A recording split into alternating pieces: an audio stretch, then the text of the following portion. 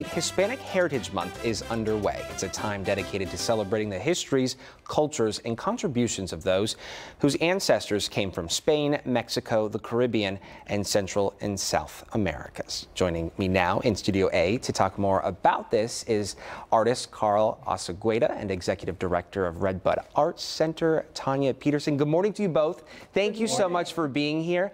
This is really exciting to share with our audience. Talk to us about what we're talking about today. Absolutely. So my name is Karl Osegueda. I am Hispanic. My mom is Mexican. My dad is from Honduras. He's an architect, and that's where I get my creative endeavors from. So my whole thing as an artist is because my job is to give you, the viewer, a new visual language. So what I do is I go to art galleries, I research and try to find what's new. But lately I've been seeing that the frequency, the individuality of galleries, it's kind of dormant. And I say this all in a peaceful way because it's just perfection. I want to see something new. So that's why I use these leather jackets. And mainly as your canvas, right? As my canvas. So the other piece of the puzzle was, what do I like? And that's rock and roll. So rock and roll is Jimmy Page, right? Keith Richards scarf, the boots, and the biker jacket. So fusing these two dualities together, love it. I wanted to see the cause and effect, and what we have is the unconventional canvas, which is the painting on the leather jacket. Do you have a favorite? I love all of them. Mainly the one is my favorite is Miss Stephanie over here. Miss Amy. Miss Amy, I apologize. She goes by Stephanie too sometimes. I'll go by whatever if I can keep this jacket. Yeah, I'm just kidding. it's stunning. It's so beautiful. And so you, Amy. Thank you. I know, it's gorgeous. This one I buy all my stuff straight from the Galleria. Whenever I buy product, I don't think it should be used. I think it should be brand new. So this white leather is inspired by Picasso, Gustav Klimt, and Hieronymus Bosch. That one specifically. I love the pink and the white. And yeah, this is definitely my favorite. How many pieces of clothing have you created? I have about 21 pieces. Wow. Yeah, and I've already sold 5. So it's pretty crazy. The show has yet to start. Yeah, that's really incredible. Tanja, you must be so proud. And the collaboration here. Talk to us about Redbud Center. So Redbud Art Center is in the historic Houston Heights district, and Karl came to us one day very excited with just one jacket, and he told us about the history and how he came about to doing this. And myself and Gus Capriva, we were so excited that we gave him a show on the spot. And so he will have his first solo exhibition with us November 2nd. Wow, congratulations. And, yes, it's great. And it's free and open to the public. And that will happen in the Heights at the Redbud Arts Center. At Redbud Arts Center, yes. Obviously, art means a whole heck of a lot to both of you. Talk to us about the roots and how you became involved with art. I'm going to start with you, Tanja, and then Karl, you can answer. Absolutely. Well, and then Amy, you're on. Then you can answer. I'm not answering anything. I'm just wearing this jacket.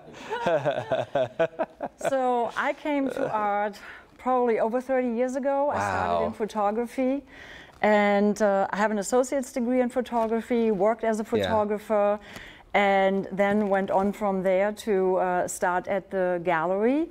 And so I curate shows, and I we help Redbud Art Center. We do help emerging and mid-career artists. By giving them a platform, a space. That's right.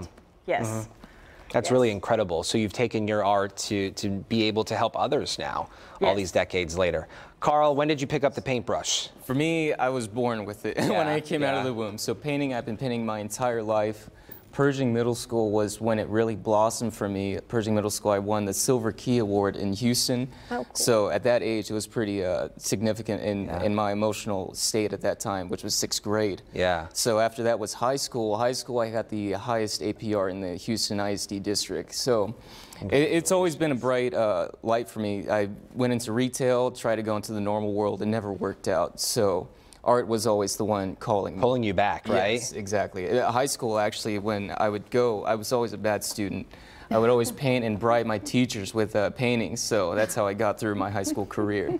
Well, we're so fortunate that you stuck with it and showing and seeing this today. It is really stunning.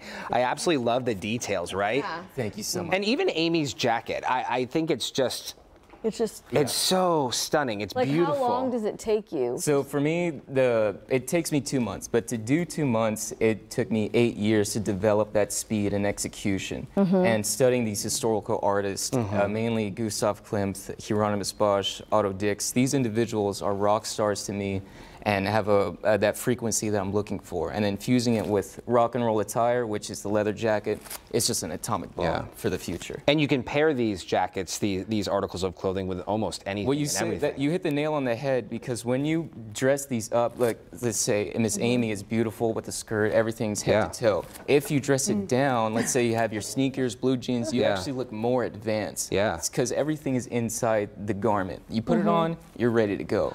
What about the elements? Wearing these out in the elements? The elements, we were having a conversation. Good question. Me and Ms. Tanja said, what do I do with the rain? Nothing is ever going to happen, because what I do, the paint solidifies, the tackiness, it's already embedded into the leather.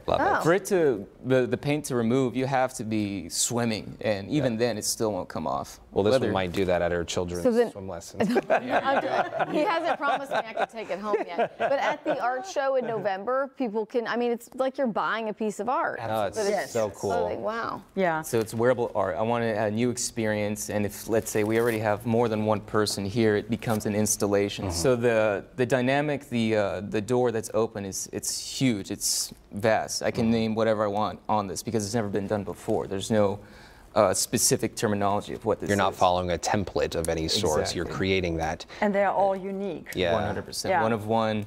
I don't believe in repetition of doing the same painting over and over again. I need to test myself. So historical artists, examples, just Gustav Klimt, et cetera, et cetera. Just really incredible. Remind us one more time. November 2nd, I believe, was the It's the Saturday, November 2nd, at Redbud Art Center in the Historic Heights neighborhood.